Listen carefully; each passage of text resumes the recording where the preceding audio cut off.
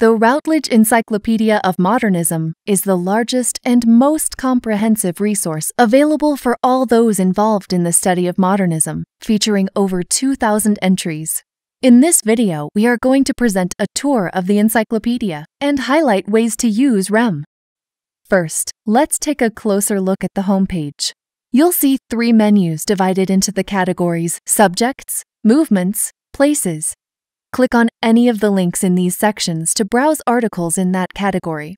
For instance, Literature will display all articles we have related to that topic.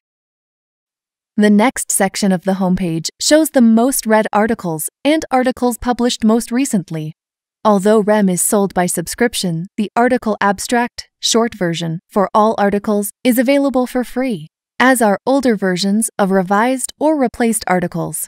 In addition, we make a selection of newly published articles free each update. Now we will cover the different ways to access articles on REM. REM has both browse and search options. To search for an article, simply type keywords in the search bar.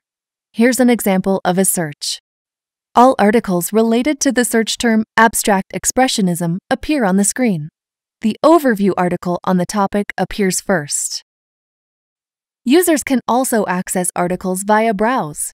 You can sort by subjects, movements, and places. For example, selecting visual arts will enable you to see all of the articles in REM related to this subject. Now, let's take a closer look at REM's articles. Here is the overview article on Cubism. You might notice the unlocked symbol next to the article. This indicates that all users, whether they subscribe or not, can view the full text of the article for free. All of REM's 29 overview articles, covering major topics in modernism, are always available for free to the public. All articles in REM contain an abstract. Regardless of whether the full text of the article is free, the article summary will always be available to non-subscribers. For instance, when I click on Mondrian, Pete, I can read the article summary even though I am not logged in. At the bottom of the screen, you can see a list of related articles and related search terms. You may click these links to search for the term or visit other articles. On the right-hand side are share buttons. Save, Cite, and Print buttons are at the end of the article. The Further Reading section contains a list of sources related to topic.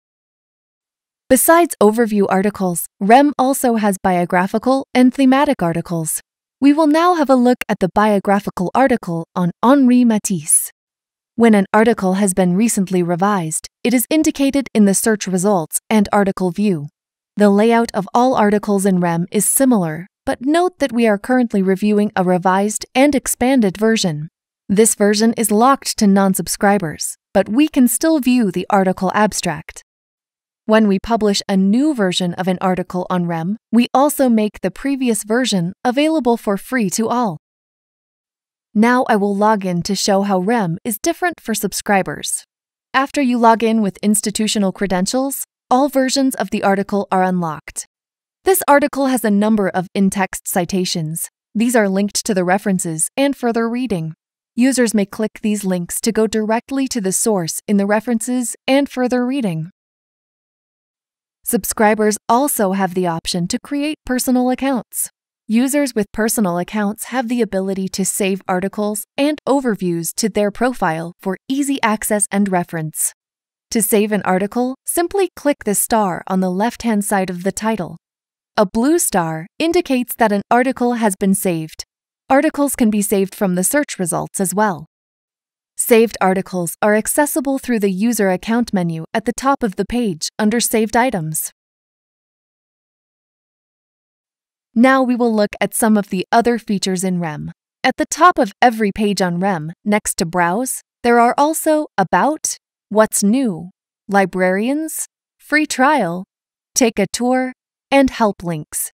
REM has a number of dedicated menu pages with more information about the history, editorial board, and frequently asked questions. These pages, available for free to all, are likely of interest to those wanting to learn more about the encyclopedia. About REM is for those desiring an overview of the resource. What's New lists the most recently published articles in REM, along with a selection of featured articles we have made available for free. Back on the menu bar, Librarians contains information on MARC records, usage, authentication options, and promotional materials for librarians to use in their institution. Free Trial is where you can request a trial for your institution. Finally, Help contains more detailed information on navigating and using REM for those who are interested. This concludes our tour of REM. Be sure to check the What's New page to find out the latest in the encyclopedia.